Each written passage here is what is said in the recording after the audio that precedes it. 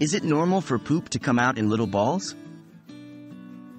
Hello everyone! Today, we're addressing a slightly unusual but very important topic, your stool shape. More specifically, we're going to answer the question, is it normal for poop to come out in little balls?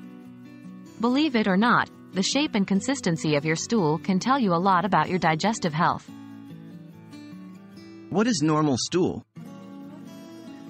Before we can understand what might be abnormal, it's important to establish what is considered normal when it comes to stool. Normal stool generally has a soft and smooth consistency. It should be easy to pass, without discomfort or strain. It typically takes the shape of a sausage or snake and is brown in color.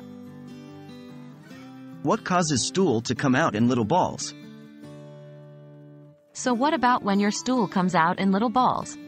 This shape and consistency is often linked to constipation. This happens when the stool moves too slowly through the digestive tract, causing it to harden and break apart into small, hard lumps. Dehydration, lack of dietary fiber, certain medications, and lack of physical activity are some common causes of constipation. Is it a problem? The answer is, it might be. If your stool frequently takes the form of small, hard balls, it suggests that you're regularly experiencing constipation. Frequent constipation can lead to various health issues like hemorrhoids or anal fissures.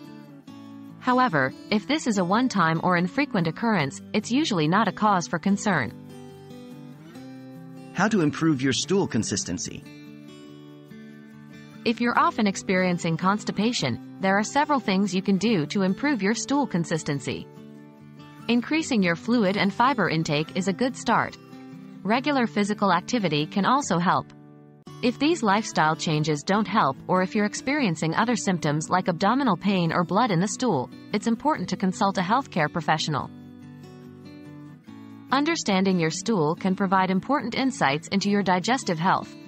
Small, hard balls of stool are often a sign of constipation, but don't panic, it's usually manageable with lifestyle changes.